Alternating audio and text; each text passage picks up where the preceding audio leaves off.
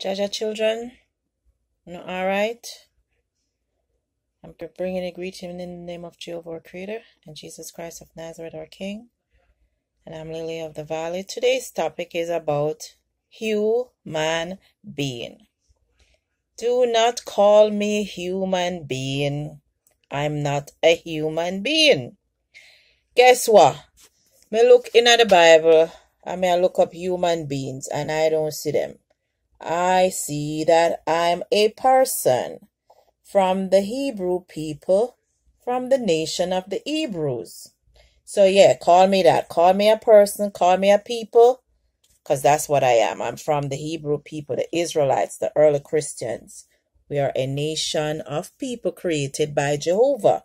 So our bodies and our diets work with the things that Jehovah gives us to eat and what not to eat. So this is my other channel. And I'm just showing you what our ancestors look like, our forefathers. You see the high cheekbone we have now? Same thing right there, so. And our expulsion and our black skin.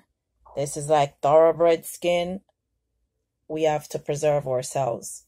We're not human beings, okay? We are people created by Jehovah. So I did look up what it was now that the word human being comes from, okay? See, I searched my Bible and I'm like, human being. Never heard of that. Long ago, we were called like people or Jaja children or children of Israel. Then all of a sudden you hear this term human being everywhere and human rights. Well, those things are not in the Bible because human beings are not of this earth. Human beings seem to be like, mixed serpentine seed with fish and monkey and a whole bunch of stuff that came out of the evolution theory. So yeah, look here.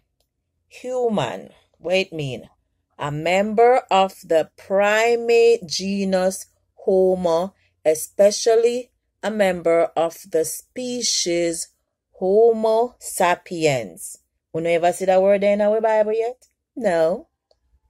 Distinguished from other apes by a large brain and the capacity for speech. And it's a Homo sapien person or relating to the characteristic of human. So a lot of these things that are on earth are not people.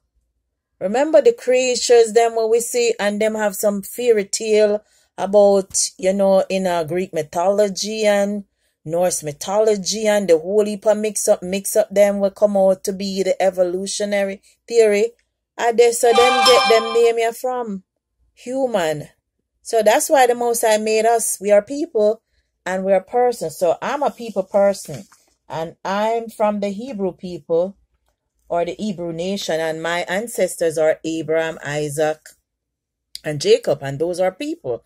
We come from Jehovah our Creator. We're Jehovah's children. So this human, I'm not human. I'm a person.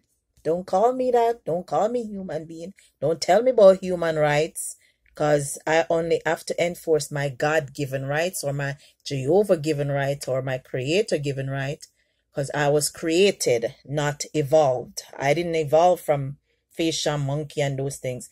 Those are Caucasians who say they come from monkeys and fish and out of the sea and Neanderthals. They know where they come from. So that's why I think they don't relate to people, actual people, because we're the people of the book, the people of the Bible. So don't call me human being anymore. See that human, origin of the meaning of the word human by online etymology. Human it came about in the mid-15th century. That's not too long ago. So it means humane, human from Old French humane. I remember the French were some of the most liberals, and Isaiah prophesied about liberals. They make up anything.